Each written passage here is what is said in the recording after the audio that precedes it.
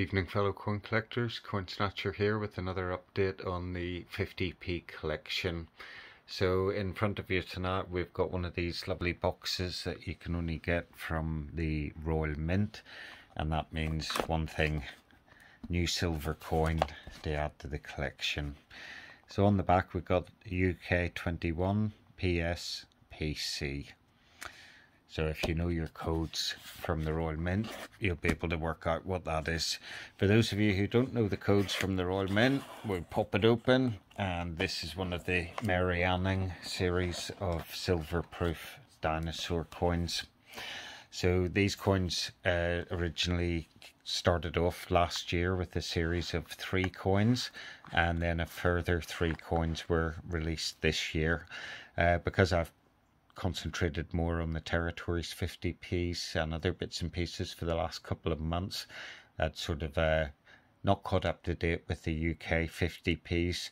So got a few more 50p's to add to the collection, and thought I better get a couple of UK ones. There's quite a few spaces to fill on the old shelf. So this little shelf here is where the dinosaur coins need to go. There'll be 6 in total. There'll be 3 bunk ones, and 3 silverproof colour and 3 silverproof non-colour. I need to get another decimal day PA4 coin. The John Logie Baird 50p's go in beside that. So yeah, decimal coin, John Logie Baird, dinosaur coins, Team 2021 GB coins, and then the latest science coin which comes out, which I believe is the insulin 50p, and that literally is going to fill that shelf. The proof sets that I have underneath and whatnot, they'll need to get moved down to the next shelf, and then we've got a whole clear shelf to start off with whatever 50p's come out after the insulin 50p. So anyway, back to the coin for tonight, and this coin is a sea dinosaur coin.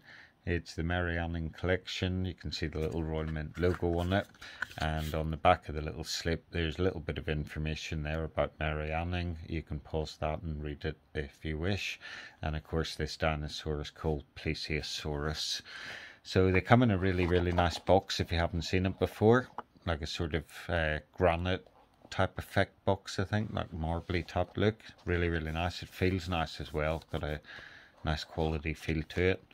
And pop that open, you have the COA, and just before we look at the COA, the front and the box flap just comes down, so it's easier to get the acrylic box out. So if we have a look at the COA, and this is number 3478. So if we open it up, and inside it will give the mintage figure and the limited edition presentation. The LEP is 7,000, and the maximum coin mintage is 7,410. So certainly interested to know where the other 410 gone. I sometimes think that when you see an extra 10, it's probably for trial of the picks, but that doesn't explain where the other 400 would go to. So their standard specs are 50p, 925 silver, 8 grams, 20.73 mil. Obverse Jody Clark, reverse is Robert Nichols, and the quality is proof. You have the same little bit of info you get on all the labels there, and on the back your little hologram. So there we go, that's the COA 3478. I'll have to see if I have 3478 on any of the earlier dinosaur coins. And then you have the little leaflet that comes with it as well. So we'll pop open the little leaflet, have a quick little flick in that. It's quite a nasty looking creature with a great set of teeth on it. And then you have a little bit of info about Mary Anning. So if you wish, you can pause that and have a read of it. I'm not going to dwell on it too long. Astonishing discoveries. An unlikely creature. Dodgers convinced. So yeah, quite a few years ago, 1824 there. and then some handwritten notes.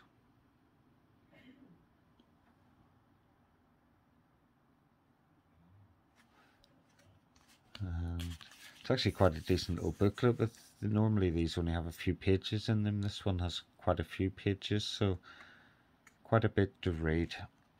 And of course, I'm sure everybody was taught about the dinosaurs at school, so it's a really interesting subject. There we go. And the design and the designer. Little bit there by Robert Nichols. And that's a little booklet you get with it. Nice booklet, good quality paper, nice and glossy, got a nice feel to it. So if we open this up and let's have a little look. So these coins, 3 of them will come in the perspex box like this with the screen printing on the rear, and the other 3 will come in the standard Royal Mint black box. So I do like the way they have the plesiosaurus. It's like a bit of sticky tip that's on it with the name written on it, and there you can see the plesiosaurus coin.